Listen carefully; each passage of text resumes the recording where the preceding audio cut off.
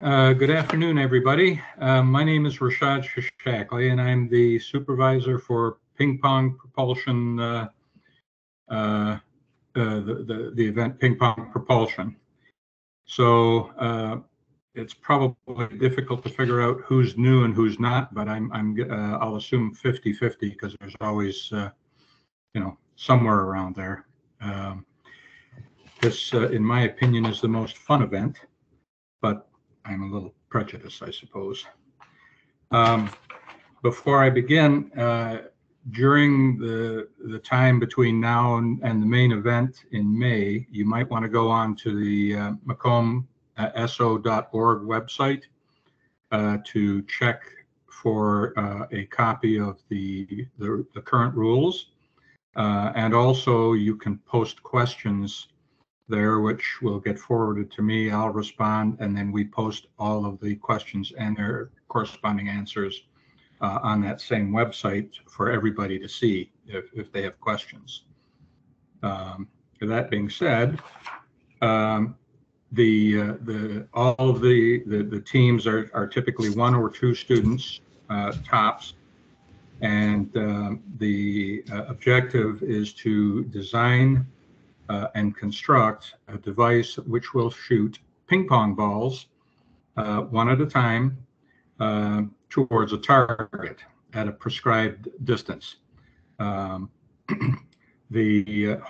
the parents, while they can assist, hopefully they'll leave a lot of the idea making and perhaps some of the construction to the students, which is kind of where more of the fun is. I think dads like to get involved maybe more because it's easy to do, but hopefully the kids will do most of the work. Also safety goggles are a must. You can, when you bring your device in and check it in before the event, you don't have to have the goggles checked in with the device if you're using them for another event. But when they actually come to participate, they have to wear safety goggles or they won't be allowed to participate. And we try to stress that every year. Anyway, the actual device that you're going to build, there are no particular parameters that we have as in past years. You can make it out of pretty much anything: wood, plastic, metal, combination of any of those. And the launching mechanism itself, whatever it is that drives the ping pong ball towards the target, is up to you to figure out. The only thing we ask is you don't use anything hazardous like gasoline or lead acid batteries from cars, and there will be no plugs available. So the device has to be self-contained when it's on the floor. Because not everybody would have access to like outlets or things like that.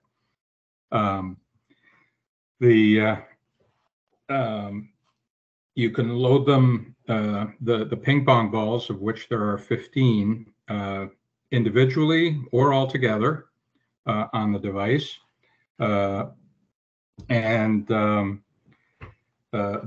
device itself has to sit on some sort of either a rubber mat, rubber pads, or felt pads or something so that we don't scratch the floors.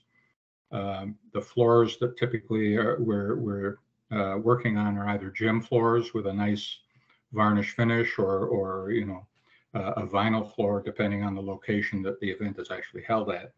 We have had damage before from either screws or bits and pieces on the devices, so we do the pad or blanket issue to mitigate any damage to the property. And we will be looking for that when they impound the device.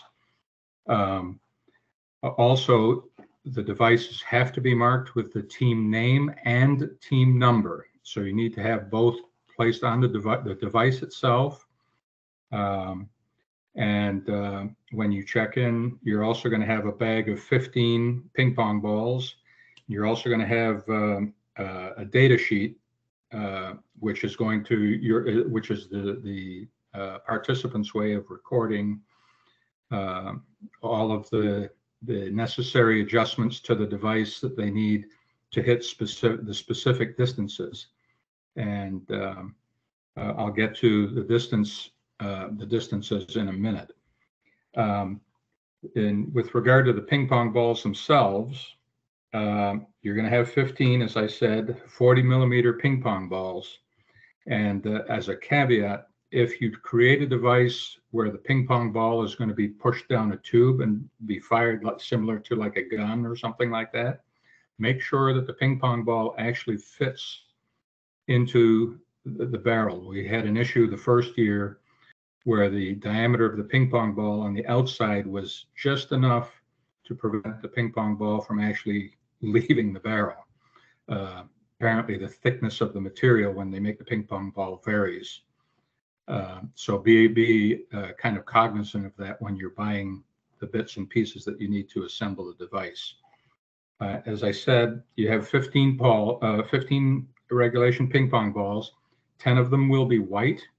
4 of them will be orange or another color, and the 15th ball will be for talking purposes orange with a big stripe around the middle to distinguish it. The reason for that is the white balls are the, how shall we say, least valuable. The orange balls, the colored balls, are valued a little higher, and the colored ball with a stripe would be the highest, your highest value asset, your highest value ball. You're going to be shooting, you're also going to be writing the team number on each of the ping pong balls on 2 sides of the ball. That makes it easier for us to score, and make it faster for us to score, so we can get the teams on and off a lot quicker. And you'll see that information in the rules as well. Also underline the numbers, because sometimes it's difficult for us to distinguish between 6s and 9s and things like that. So they'll be underline the numbers as well. At impound, which is when you come in before the event actually starts, you're going to check your device in the morning, and there's a prescribed time period that'll be on the schedule. You want to make sure you're on time, because for one, when you impound your device, you get points for having it impounded on time. If you're late, then you get negative points, which might impact your final score, which means you might affect whether you medal or not. So be on time for impound. We're going to ask to see your actual device, a bag full of the 15 ping pong balls, and 15 only. And we're going to check to make sure you have the right, 10 white, 4 colored, and 1 colored with a stripe.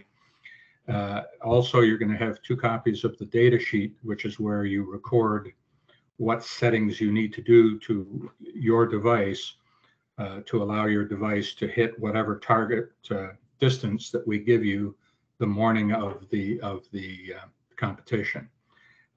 The only time the kids are going to know that distance is when they actually show up to shoot, to try and keep it as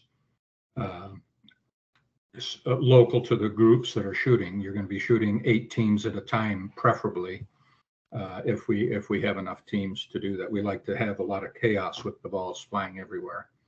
But you want the ping pong ball bag, the device itself, the data sheets to all have your team name and team number. One of the data sheets stays with us, because we use the data sheets in the event of a tie to break numerical ties when if we can't break them that way.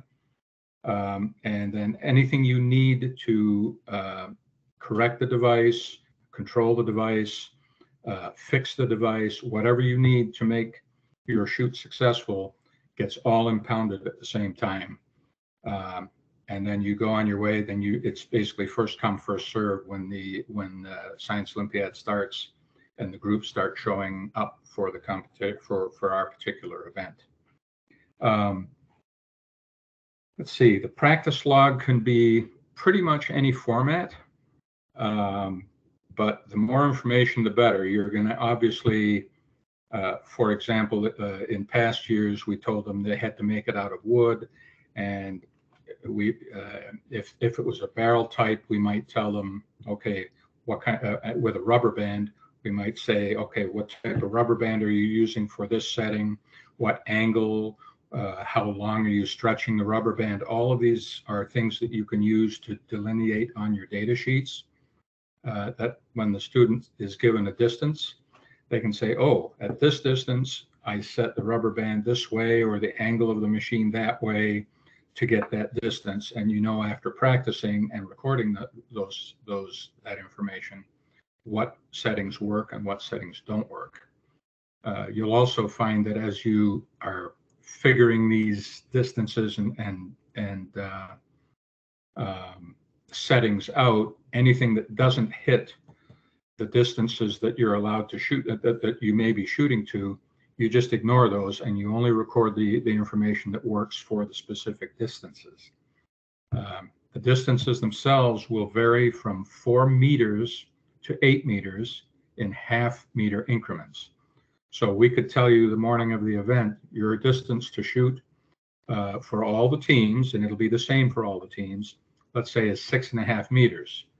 So with all the data they've collected, they'll know at 6.5 meters, I can set my machine up this way or that way, and I'll pretty much hit the target all the time.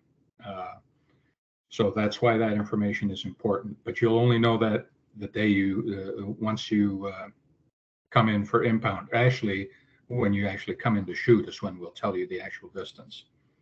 The target is going to be basically an inflatable wading pool with a 5-gallon plastic pail in the middle. The plastic pail is the best target to hit. It is higher value to hit the bucket that's in the pool. It's a slightly lower value to hit the swimming pool around the bucket. And I believe it's 9 points and 25 points. So if you hit the bucket, you get 25 times 1 for if a white ball goes in, 25 times, I'd have to look. The higher value balls, basically they have a multiplier. So the colored balls that go into the bucket will score higher than, say, a white ball. If you hit the pool, then it'll be multiplied by the target value. It'll be 9 points times whichever ball goes in, and we'll take care of all that because we count by color and by whether it's the striped ball, how many each team got, and all of the scoring takes place after. So we won't be able to give you your actual score until the computers in the back room score it all out. So unlike other events, you may not know how you came out. Let's see, what else do we have? You have people waiting in the waiting room. Oh, in the I don't see anyone in the waiting room right now. Waiting to come in or waiting to ask a question, or? Oh, I just got an alert.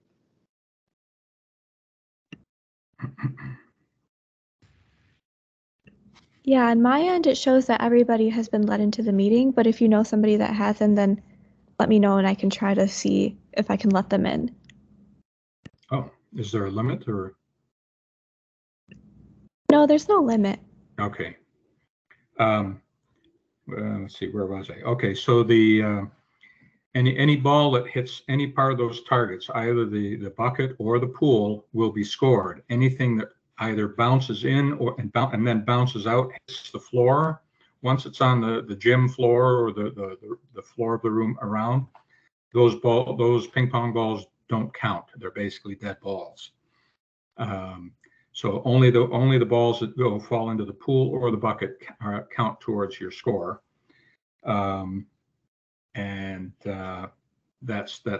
what anything in that pool, the pool and the bucket is what we use to determine your score. Once the shoot is finished, The kids will be instructed to remove their device from the floor and pick up any of their balls off the main floor and get them off the floor and put them back in impound with their device while we score that group of students. Just to interrupt really quick, I'm not sure, are you able to see the chat box? Otherwise, I can read you the questions coming from the chat. Yeah, why don't you read me the question? Oh, I can see it. Yeah, I see the element there. Let me see if it pops up here. Yeah, if not, I can read them off. Okay, that's better. So we have a bunch of questions. Can a link to the website be provided in the chat? Is that something? I will put that in right now. Yep. Okay. All right. Let's see. Bouncing the ball is is it allowed or not allowed? When you say bouncing the ball, you mean with the device you shoot it if it bounces off the floor and then into the pool or the bucket? Yes, it is. Doesn't matter if it's all air, if it bounces once or twice, if it gets knocked in by another ball, if it gets into the pool or the bucket, it scores. Let's see. Yes, all the documents and recordings from today's. Okay.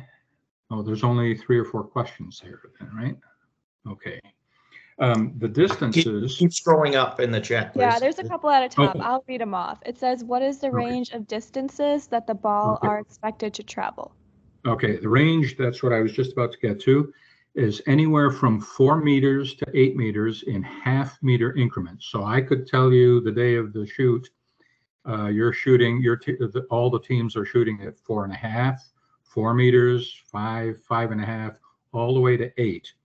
And just to be clear, we measure everything in meters in this event, not feet and inches. We've had that question before, and people did their data sheets that way.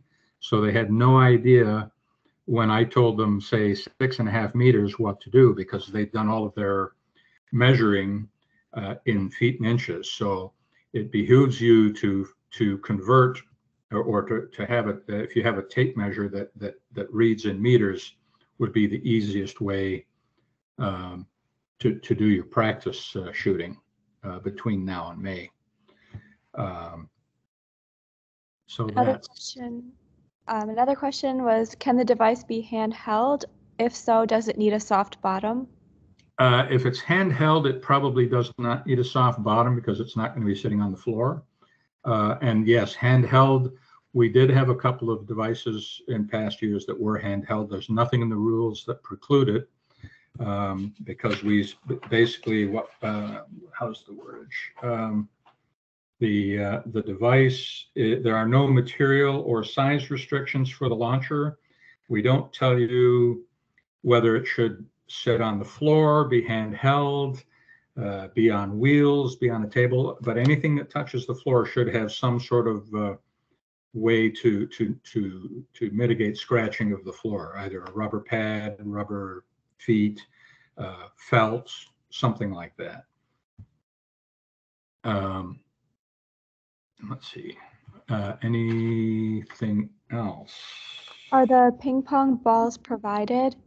No, you can purchase, I believe you can purchase the ping pong balls at the district events, but I think you can also go out and purchase your own.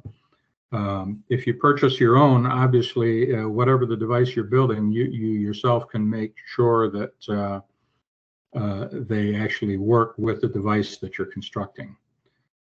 Some people use some sort of a net to sling the ball. Some people throw them down the barrel of a piece of pipe, either plastic or metal or whatever, however they choose to build the device.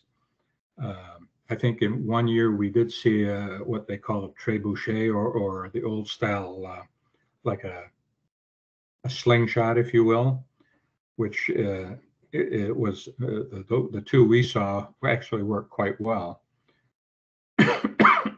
But this way, at least you have control over the ping pong balls. But I can't imagine they cost too much to purchase.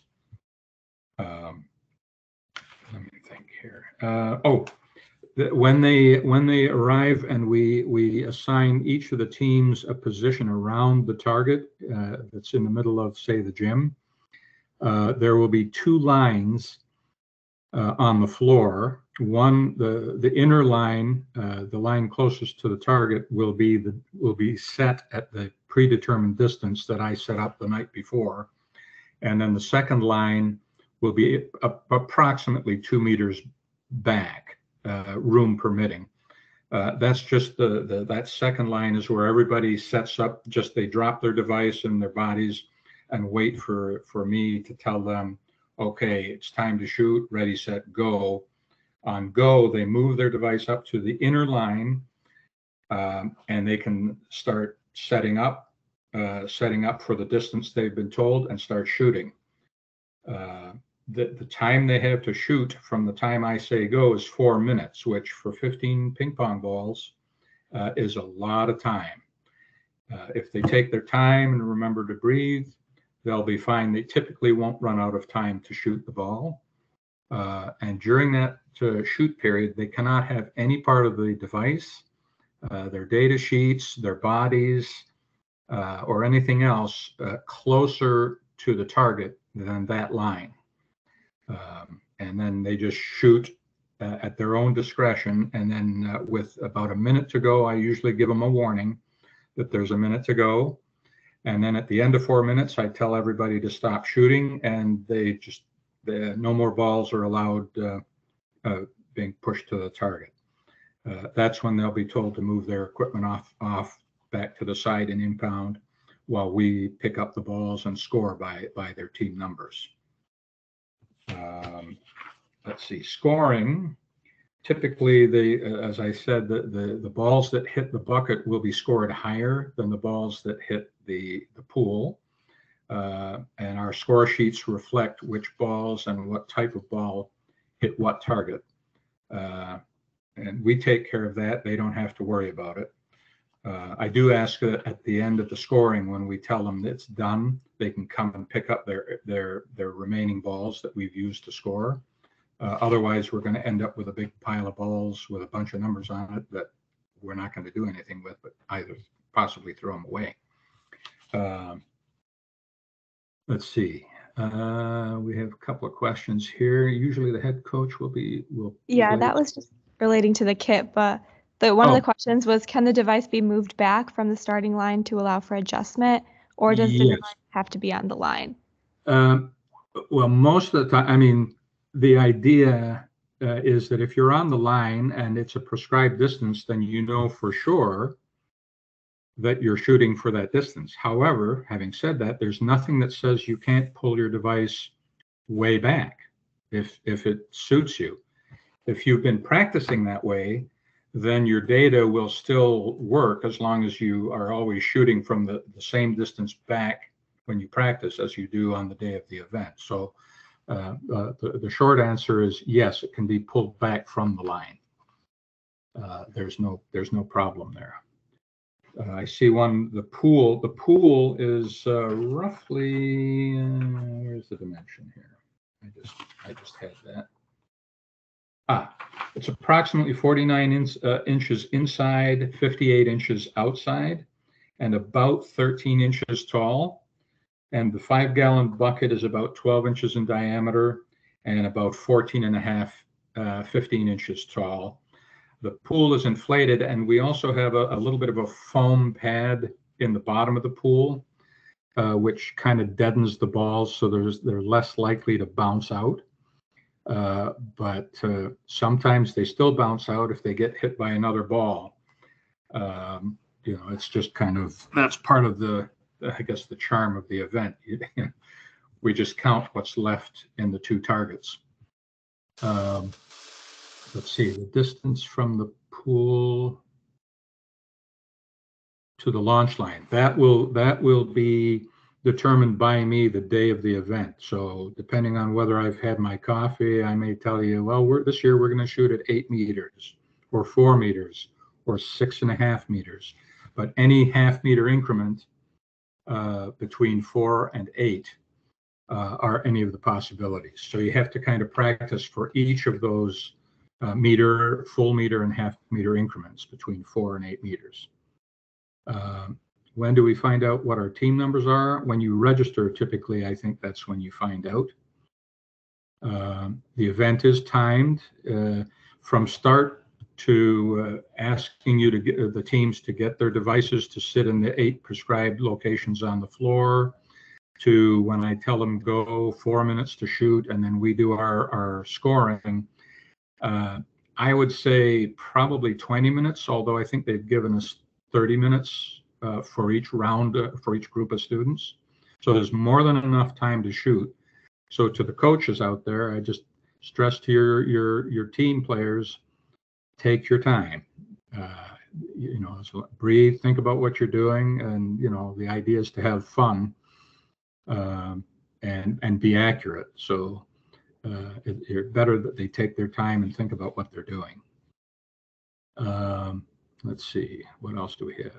If target is at 4 meters, is that the distance from the middle? Yeah, the target, the distance is always measured from the inner line to the center line of the bucket, which is at the center line also of the pool. Okay, so team numbers are posted. Again, remember to put your team number on the balls and your team name and number on the bag with the balls, the data sheets, and the devices themselves. Let me think. Scoring. Okay, so the center target is for 25 points. So if you have a white ball, let's see, but white balls have no multiplier. So you would get 25 points if you hit the pail for each white ball, of which there are 10.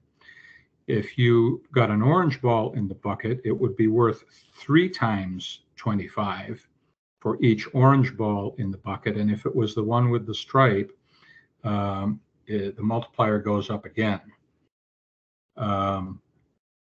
Let's see. By turning in your practice logs or your data sheets, by the way, that adds 50 points to your overall score.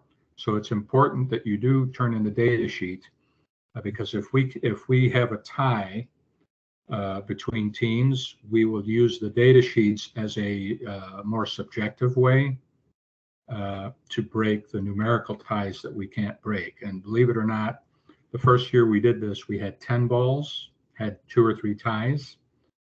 The second year we said, okay, we're going to make 15 balls. We actually had more ties with 15 balls than we did with 10.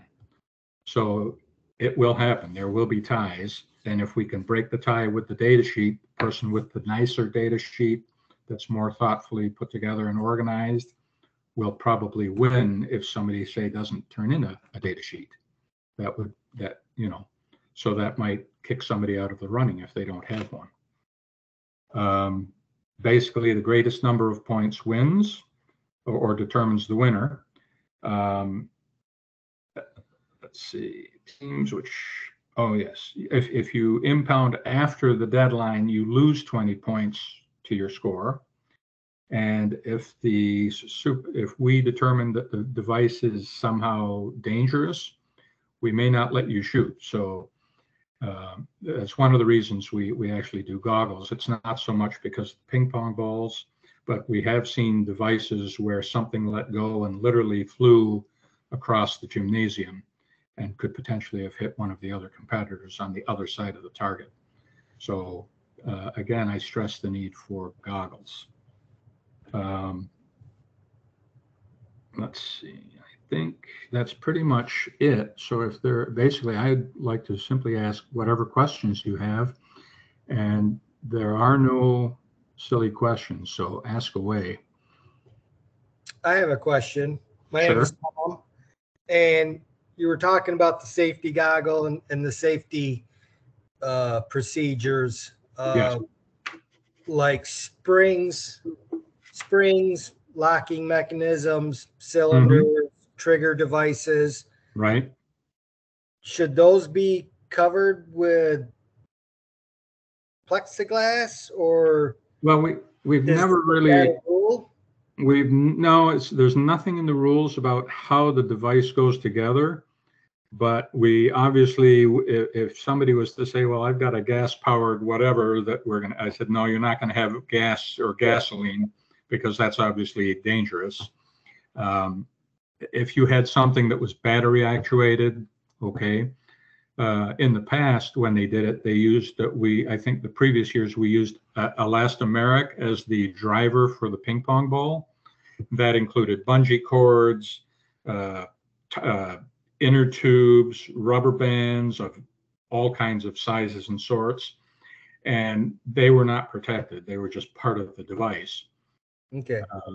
So no, you don't necessarily have to. Unless it looks Right. possible. Yeah, I mean, if there's something, Yeah. as I said, we did have one or two devices where literally the barrel came free, and this 3-foot piece of plastic tubing went 50 feet across the gymnasium, which was one of the reasons that we kind of insist on goggles, not so much the ping pong balls because they're pretty low energy. Are we talking goggles or are we talking like safety glasses? Safety glasses or goggles. We just want some sort of eye protection, and typically we ask that it's if you wear glasses like I do, that I wear goggles or safety goggles over top of that. Okay. That way you're not damaging, somebody might have a $400 pair of glasses. You don't want them damaged. So typically it's in addition, if you wear glasses, it's in addition to the glasses, which I know is annoying because I did a lot of field work in the past and I had to wear safety goggles over my glasses and I despised it, but that is one of the rules. And somebody asked, Google goggles are required? Yes. Let's see. What is the subject to date of the main event? Is there just one round of 15 balls? Yes. When I say go, you have basically 4 minutes to set up and fire your all 15 balls. You can fire them in any order you want. You can do the white balls first. You can, which is what I would normally recommend, although I don't tell you how to do it. The only reason I say that is the first two, you want to use maybe your lower value balls to make sure that your machine is actually hitting the distance that you have already kind of predetermined that it will do at that whatever particular setting. You might not want to use your highest value ball first and then find out you set your machine up wrong. Anytime you have let's say your device misfires, and if you didn't intend to fire it, and it does. If it crosses the line, sorry, that ball is dead.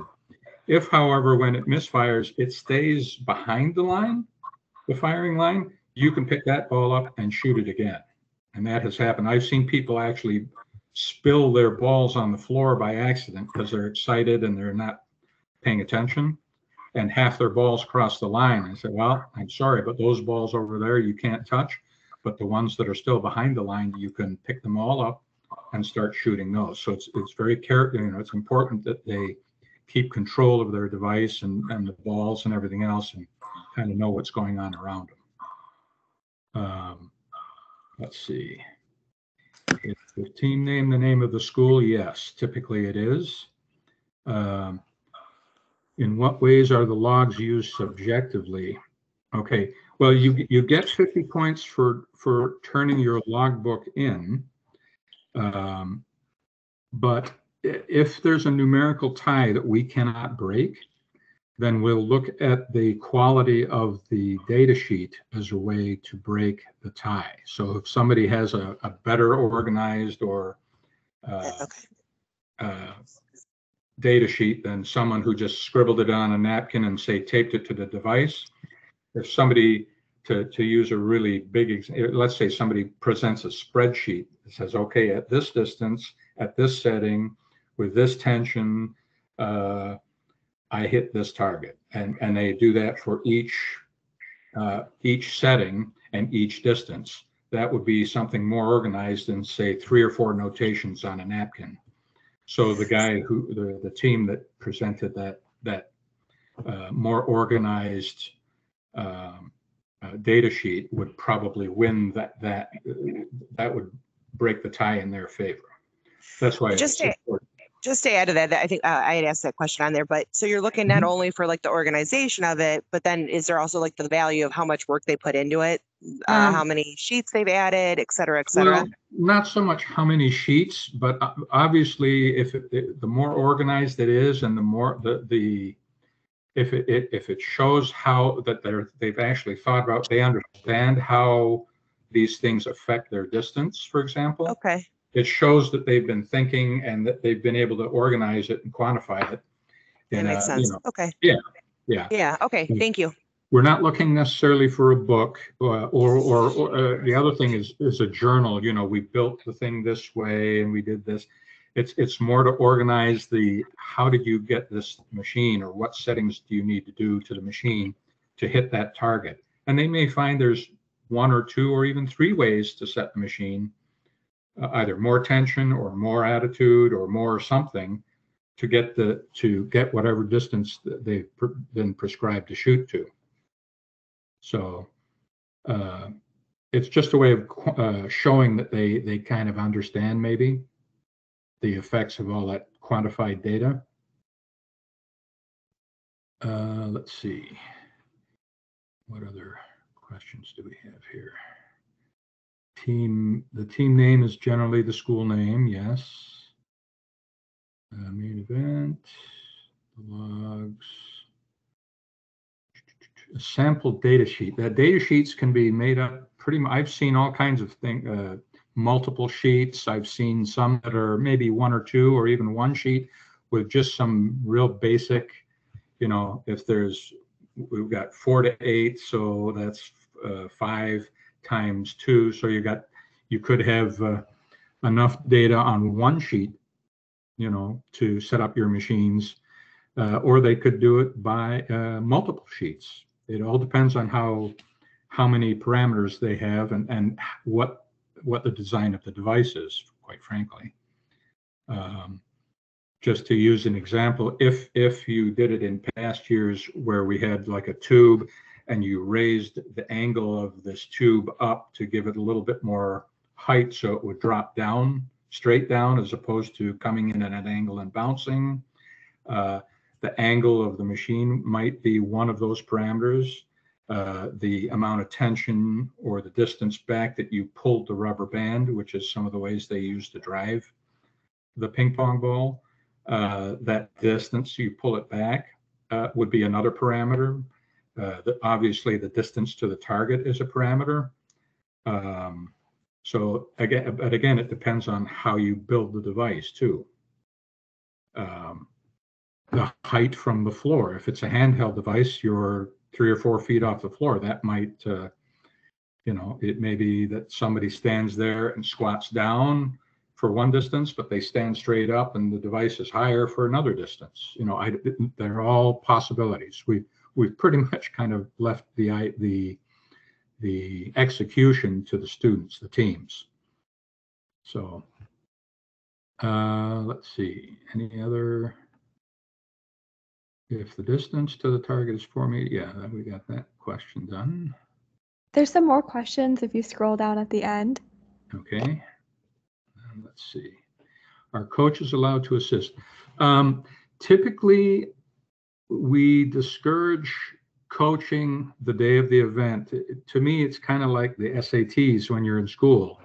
You've been studying all year, you know your device, you've been practicing. Once they're on the floor, set up, ready to shoot, let the kids do their thing. The coaches and the parents can watch and cheer on the sideline, and the more noise, quite frankly, the better. I think it's nice to cheer your teams on, but we prefer, we kind of don't want them to coach from the side. We want them to kind of get out there on their own and do their thing. let's see, I have 3 team members on my teams. Does each team member shoot a ball? Typically the rules say 1 to 2 on the team. Let me get back to you on that one and see if that might elicit a change to the rules, or we'll respond to that. So 3 team members, yes or no. I mean, even with 2, we could say you could swap each shoot, but right now it's 1 to 2, I think was typically. If you have 3, is that going to be, are there more than one team that has 3 members on their team? That I don't know, but that's a question I will ask, and I'll put a response on the website for you. Alternating shooting. Okay, and that was from Brad. What school are you with, Brad? Collins Elementary. Collins? Yes. Okay. My niece Isabella is on my team, on our team as well. Okay. All right. Let me find out, and I will put a response on the website for that. Okay, because I didn't know if each one got to shoot like 5 balls each, or if one person shoots them all, or how that works. Yeah, it's irrespective of whether we can have 3 on the team. If it was still 1, or if it was more than 1 up to 2, yes, you could alternate shots. You could have one guy do 5, someone else do 5, and then you split the other ones 2 and 3. However you want to do it. I've seen some teams kind of alternate between making sure the device stays behind the line and stays, still, while the other guy pulls the trigger, or one guy loads, one person loads and the other person pulls the trigger, and then they switch. Right, because one of Izzy's teachers sent home a red folder with 3 kids' names and phone numbers on it. So that's why I didn't know how that still works when it says 1 to 2 students. Exactly. Well, that's why I'm going to find out if a clarification needs to be made or what. But let me dig into that and talk to the powers that be. Will do. Thank you. Okay, no problem. I know there were in the past there were A teams and B teams, and typically it was only the A teams that would shoot. But let me look into this one. Okay. Thank you again. You're welcome. Let's see. What's the Facebook? William Thomas K. The glasses. That's no longer. Let's see. The missing questions. They seem to have skipped multiple ones here. Yeah, I can go through and make sure that we get all the questions because they might be kind of out of order. Yep. One question is there only one distance for the entire event, or does the distance change throughout the launching or throughout the event? No. If there are 80 teams, for example, if there are 80 teams, all 80 teams will shoot the exact same distance the day of the main event. Now, at the district events, I may give you a different distance just because, right? I mean, but they'll all be given that distance. But during the actual shoot, all of the teams will shoot only one distance. And then is there a height limit when the ball is shot from the device to the bucket? Height limit, you mean in terms of how high you can make the ball go? I think it's in terms of how high they're shooting from, especially if it's a handheld device, but please correct me if I'm wrong, if that's your question. Well, okay, so if the device is on the ground, obviously shoot straight at the target, or it's going to shoot up and out to the target. And that's going to be dependent on each person's device. If it's handheld, pretty much it could be at the height of whatever person is doing the shooting, or maybe they've arranged their device handheld where, depending on what distance they're trying to make, they may have to squat down or stand up taller. It doesn't matter as long as they're behind the line. So there's nothing in the rules that specifies a height or anything like that. Maybe it's the ceiling height they're asking. Well, the ceiling height, typically it's a gymnasium, so usually that has never been a problem. The next question is, do the balls need to be stock, or can they be altered example, weighted? No, the balls have to be a traditional ping pong ball. You cannot add weights or alter the ball. It's basically a standard ping pong ball. Basically 40 millimeter, I believe, is the dimension. And as I said before, the 40 millimeter, I suspect, is the internal dimension of the ball when they actually inflate the plastic or pour the plastic around whatever mold they're using. So the only thing that varies is the thickness of the ping pong ball itself by maybe manufacturer, and that's going to be very minor, but it's it is what it is. But that's why I also stress that you check your ball to make sure if you're using some sort of a barrel that the ball actually slides down the barrel easy, because we did have the first year balls that basically got stuck and they couldn't shoot any balls after the first one. They got basically a 0 score, unfortunately, which kind of also indicated that perhaps that was their actual shoot day was the first day they tested the device, which means they basically weren't ready for the show. So let's see, anything. Yeah, can kids keep shooting, or can kids keep their balls in a bucket as they are shooting? Yes, normally what we do, we ask them during impound, we have them put it in a clear, like a baggie or something with the team number on it. That way, when they check into impound, it's very quick and easy for us to verify that they have 15 balls, 10, 4, and 1 right away. So we don't have to kind of fumble around.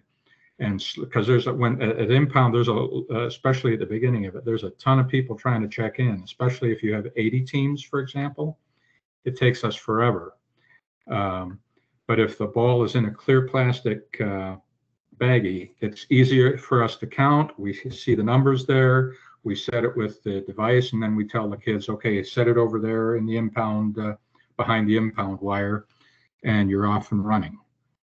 So if you can put it in a baggie, that's fine. If they wanted to have a shoebox or something while they're shooting, as long as they impound that shoebox in favor of the plastic bag once they're out there, as long as it's impounded with the device, it becomes part of the device then. Do multiple teams shoot at the same time or one team at a time? Nope. When I say go, if we have 8, we'll tip. If it's a regular gymnasium, we usually have room for 8 teams. When I say go, there's 4 minutes times 15 balls times 8. They all shoot at the same time. So there's balls going every which way, which makes it more fun because now you get funny bounces. You get balls bouncing off of bounces or kicking other balls in or out. Which happens. So yes, short answer is everybody shoots at the same time. Are kids allowed to bring a measuring tape to position themselves to their desired distance? Just to clarify, can the kids shoot from 9 meters from the center of bucket, or will that affect their score? It won't affect their score if you're shooting from behind farther back than the line we tell you is, say, for example, if we pick 6.5 meters, if they've been practicing with the thing at 9 meters, whatever, then that's how their data is based. There's no penalty, and yes, they can have a tape measure as long as they impound it with the device. Then it becomes part of what they require to do their shooting. Does that answer the question? I think that's all of the questions from the chat. So if you asked a question in the chat and I didn't get to it, please just type it again. Are there dates for the district events on the website? I'm thinking maybe, I haven't looked yet, but there's typically 4 district events.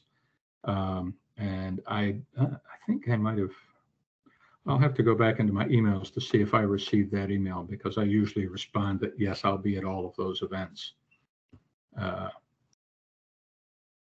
Okay. Website address. Multiple ones.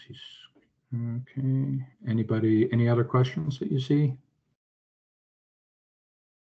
I don't see. Coaches allowed to assist. We got that one. One distance. Height limit. No, can't be weighted. Yeah. Yeah.